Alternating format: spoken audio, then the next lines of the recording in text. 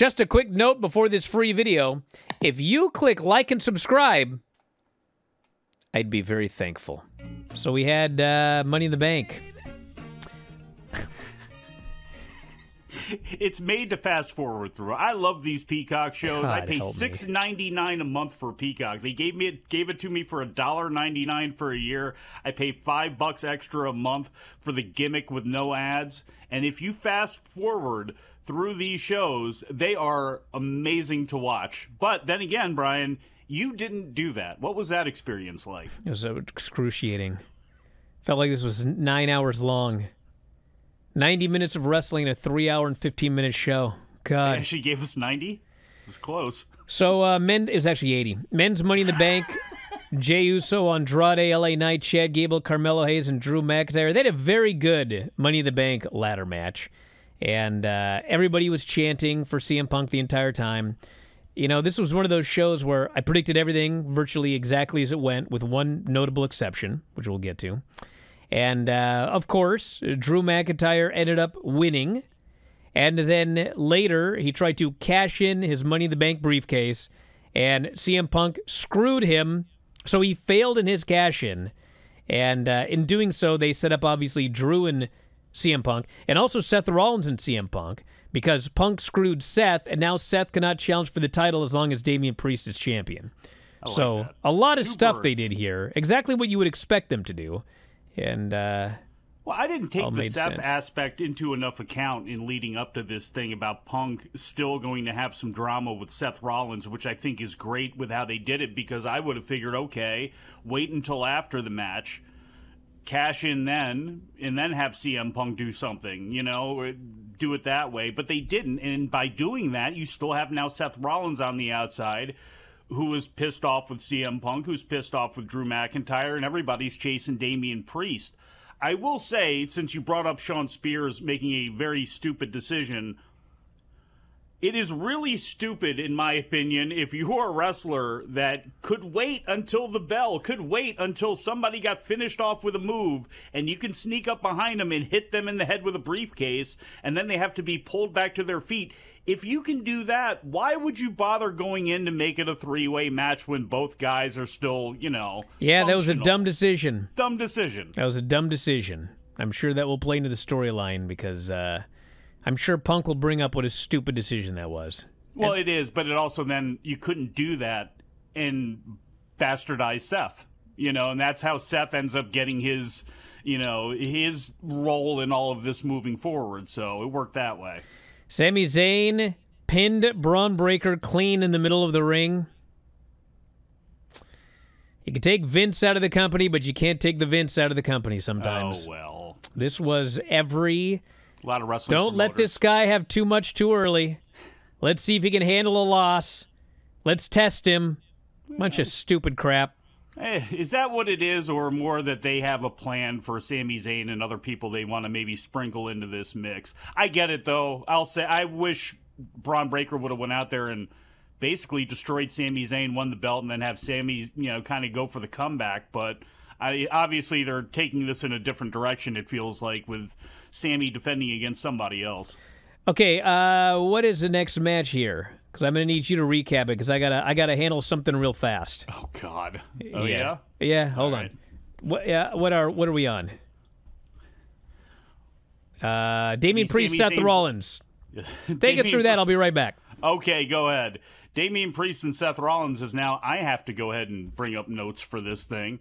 Look, the bottom line is, when it comes to the match, was what we said the ending was, which was CM Punk getting involved, Damian Priest coming down to cash in the middle of the match to make it a three-way. By making it a three-way, it also made it a no disqualification match, which allowed CM Punk to enter in, attack Drew McIntyre, cost him the victory, leads to Damian Priest getting the pin, and Seth Rollins then outraged at CM Punk because, again, he cost him his chance at the title too. They have history with each other. They had Corey Graves hold back Seth Rollins to go after him in the post-show press conference that they did, or the post-show that they did.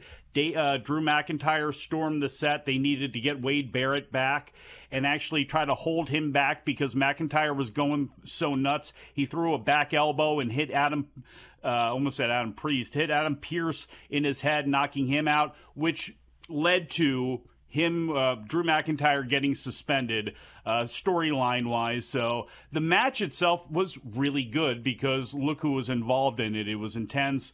People still have not tired of Drew McIntyre as a heel and booing him. I thought maybe the worm would turn a little bit after Clash at the Castle. That is not the case.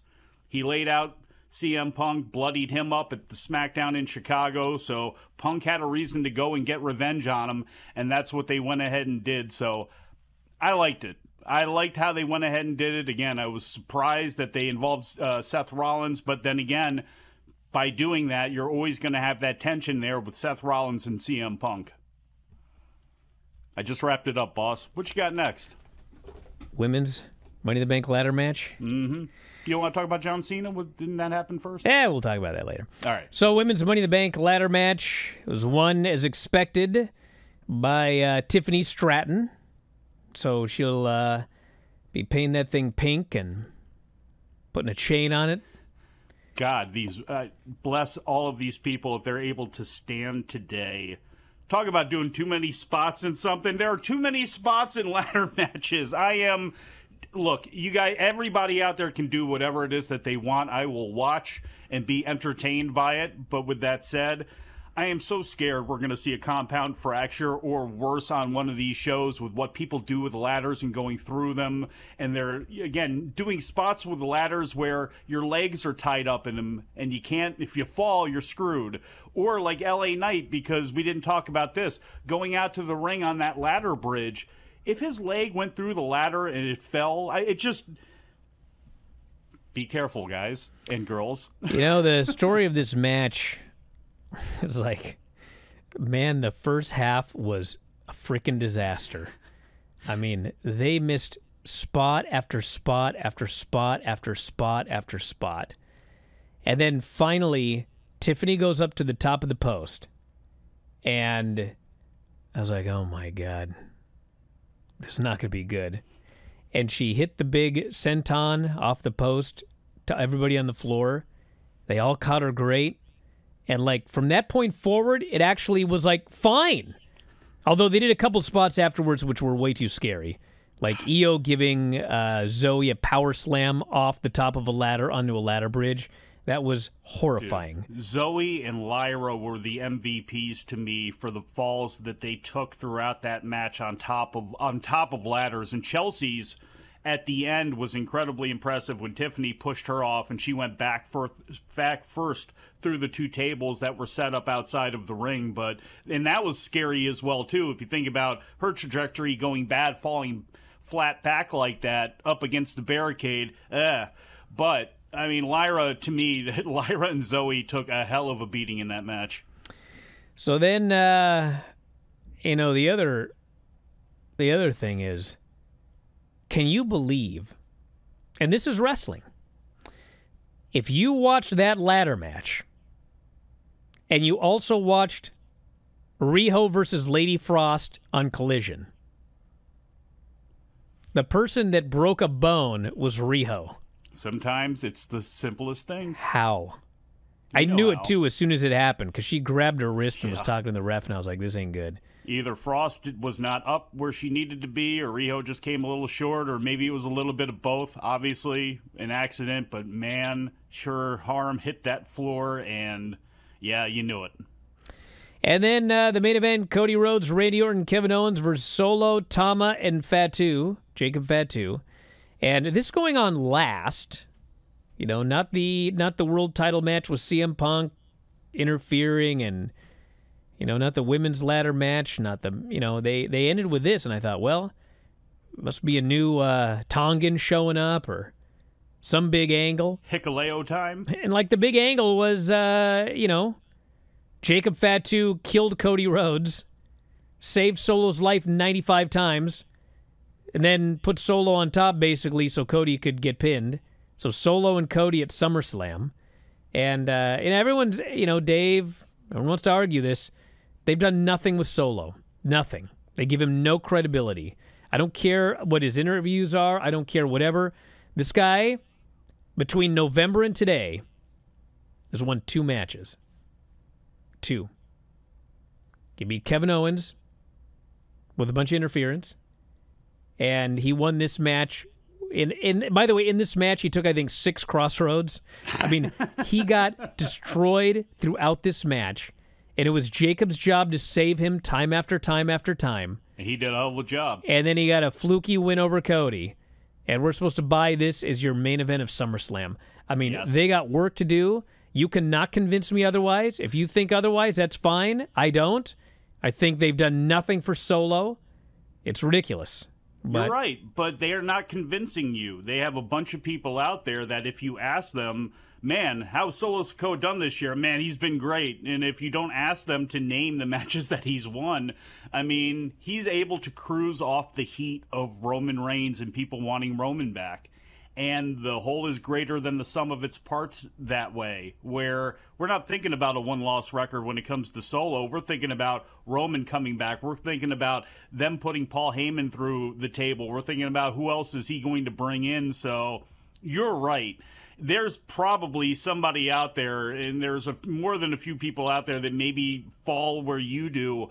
I just don't think that they're there yet. And I think that when it's time for Solo to win some matches and they feel that way, that's going to happen. I think he's going to have to at some point. Just destroy some people on the roster. I mean, it's not that difficult. Go out there on SmackDown, have him kill some people. Do that. I think if you do that, he'll be fine. But again, it just feels like they're able to cruise off the story, for good or bad. They're able to cruise off the story to get to Cody and Solo at SummerSlam. And also then, it's going to be interesting to see, does Roman come back then? Do you wait on Roman coming back?